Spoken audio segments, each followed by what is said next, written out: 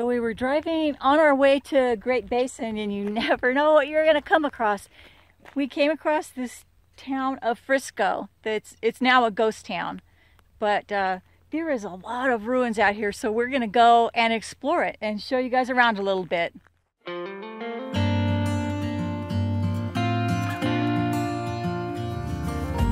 I have walked this street 1,000 times or more, and I hope that I still do when I'm old.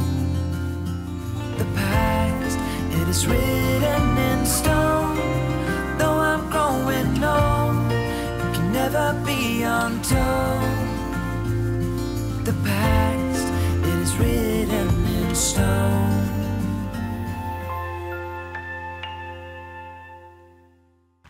Everywhere you look, you see just ruins everywhere. And back behind me were the charcoal kilns. We're going to try and get back over that way in a few minutes. But right now we're going to take you down to where the town site was. Oh, okay, very cool. I thought at first that it was a building. This is where they stop and fill up the steam trains. Oh, cool.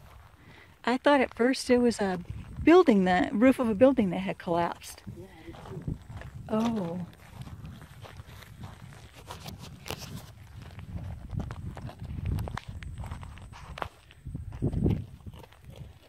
Oh yeah. Very cool.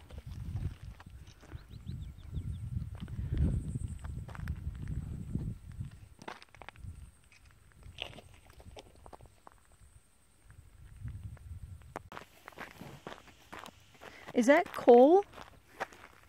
That almost looks like coal from... No, it's too heavy. No?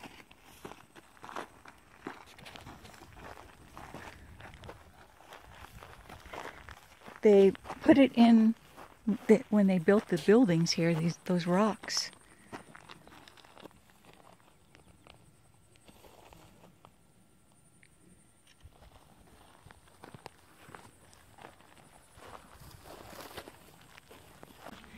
This is pretty big. Is there anything that indicates what this was?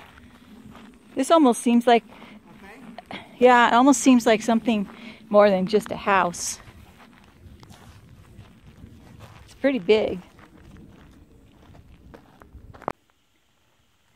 So yeah, Bob thinks this is probably, or this was probably a bank because of the way that everything was reinforced so well in here. And let me see, I'll show you something that in here, in there, as you can see, that's part of the old railroad tracks that they had. They used it to reinforce the inside here. Get a better shot.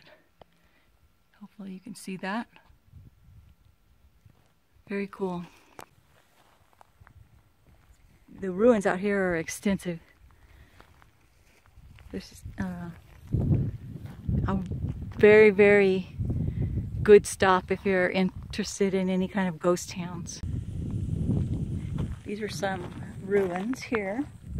I'm not quite sure what this is. I wish they had markings or signposts that would tell what it used to be. Could be some kind of loading here too. I don't know, because there's some more equipment right here.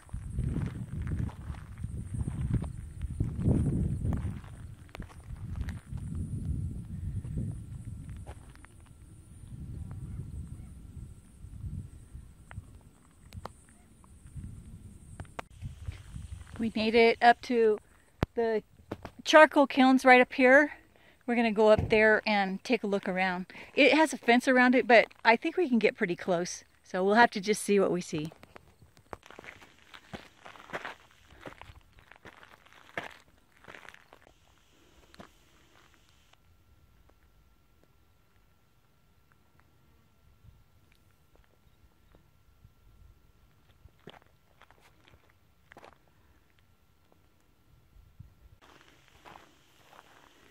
So I can see these are, they were fenced off, but there is a gate where you can come in. But you can see that, you know, they're all collapsing and on the inside, so. But I don't know if you can tell in the video, I'll zoom in. You can see how blackened that these were. They would put wood in here and seal it up. I had read that they seal it up even with concrete, and they let it stay in here for like 3 weeks, and then when they reopen it, they have charcoal in here.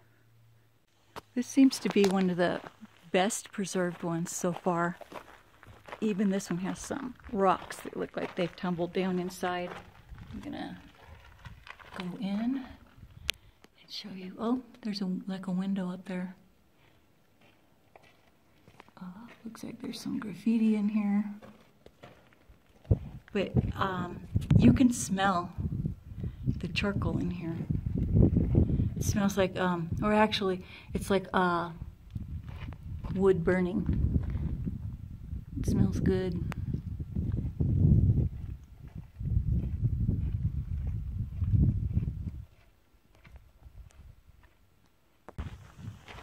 As I said before, it's fenced off when you get here to the charcoal kilns.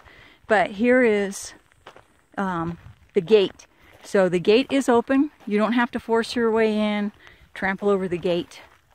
It's open for you to come in. Today we went through Minersville, and then we stopped in Milford and we got gas. There's like, you can pick up drinks and stuff there at the little store at the gas station. There's a taco place that's rated really good. We didn't stop and eat though. And then we took 21 from Milford out, and that's how we came across Frisco here. This goes down to Frisco. Like I said, if you guys are in this area, this is well worth the stop. There is a lot of ruins out here to look at. We were only going to stop for a few minutes. We've been here well over an hour, and we could still spend a lot more time out here looking around too. But now we're going to get back on the road. We're on our way to Baker and then Great Basin. So we'll catch up with you down the road. Bye guys.